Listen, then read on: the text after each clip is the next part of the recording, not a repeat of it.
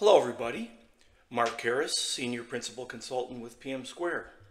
Today's topic, we will be continuing an earlier published article introducing the new dynamic default prompt parameters feature added in Cognos Analytics Release 12 in late 2023. While my colleague Danny Gargas's earlier article introduced this long-awaited feature, I am hoping to show some more advanced techniques using queries and report expressions to be leveraged when scheduling reports, for example. So, without further ado, let's dig in.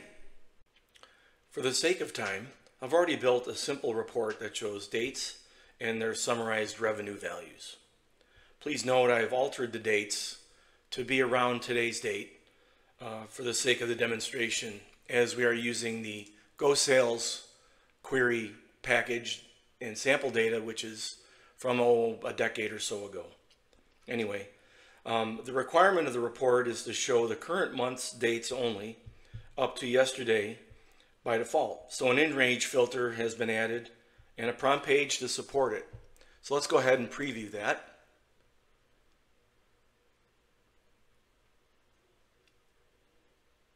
So you'll see we'll have a prompt page here with the from and to, which are defaulting to today's date, January 12th, 2024. We'll click Finish. And you'll see that we are showing just today's data. The requirement is, again, for the report's initial rendering to be for the first of the month through yesterday. So let's go ahead and see how the new parameter view will allow us to take care of that. So again, under the report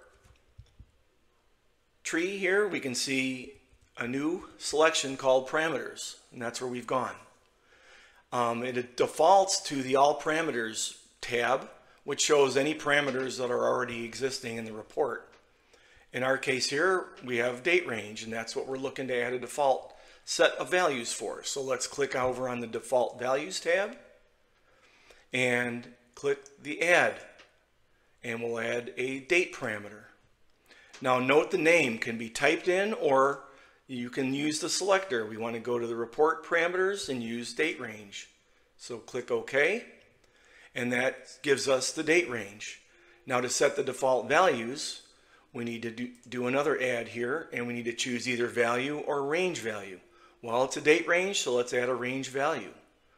We'll enable the minimum value and the maximum value. We'll go ahead and click on the ellipses for the minimum value.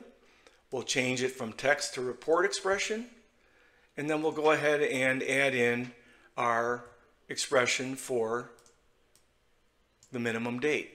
I have these saved off for the sake of time. Paste that in. So we're using the first of month function on the report date, which is equivalent to today's date for the minimum. Click OK, and then we'll do the same for the maximum value.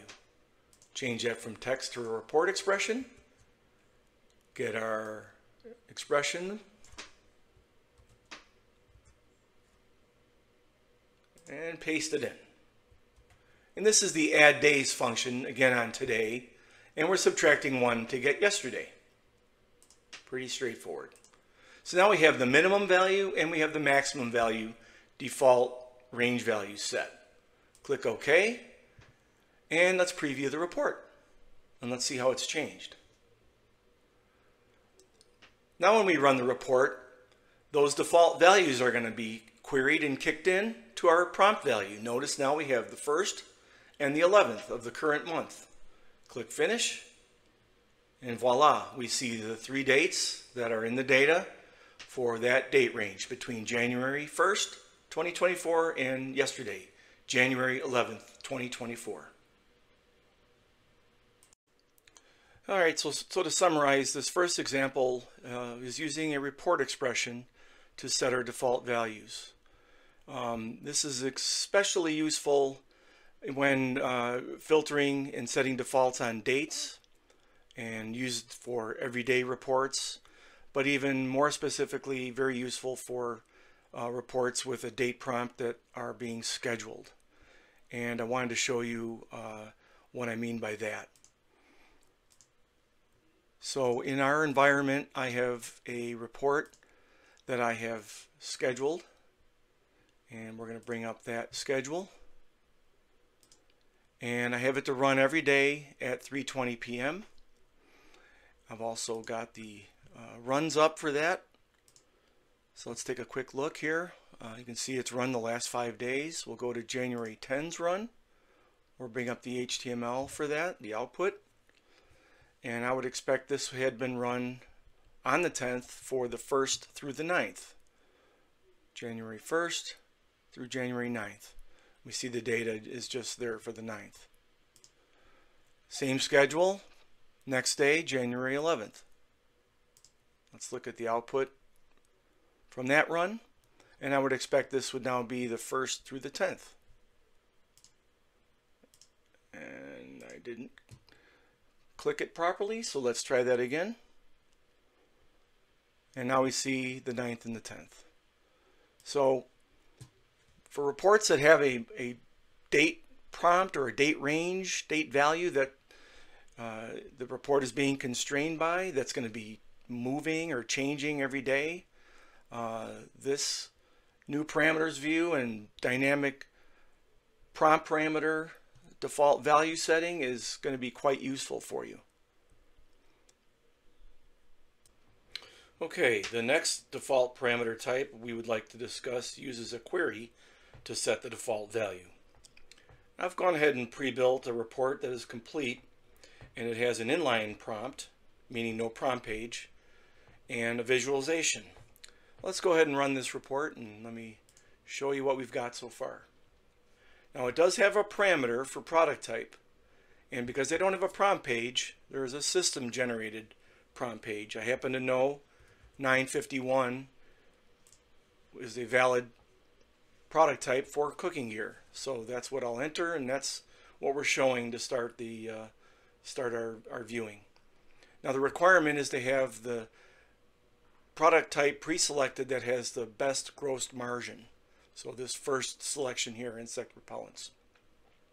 So let's see how we can use the new parameter view in the reporting application to preset that parameter using a query.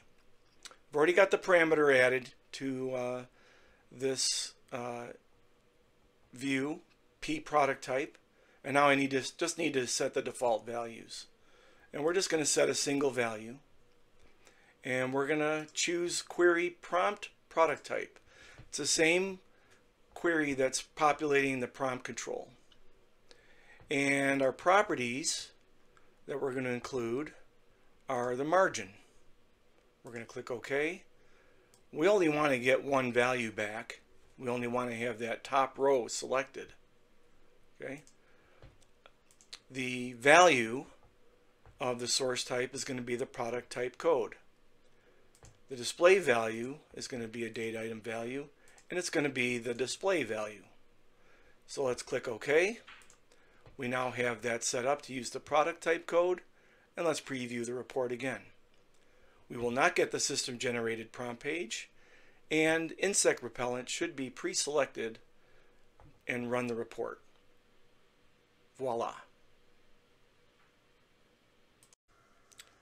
As you can see, this long-awaited feature is quite powerful and eliminates the need for any custom coding to set default prompt parameters. So please get in, play with it on your environment, find different ways to use it, share with us how you're using it. It'd be great to see this gain some traction out in the Cognos Analytics community.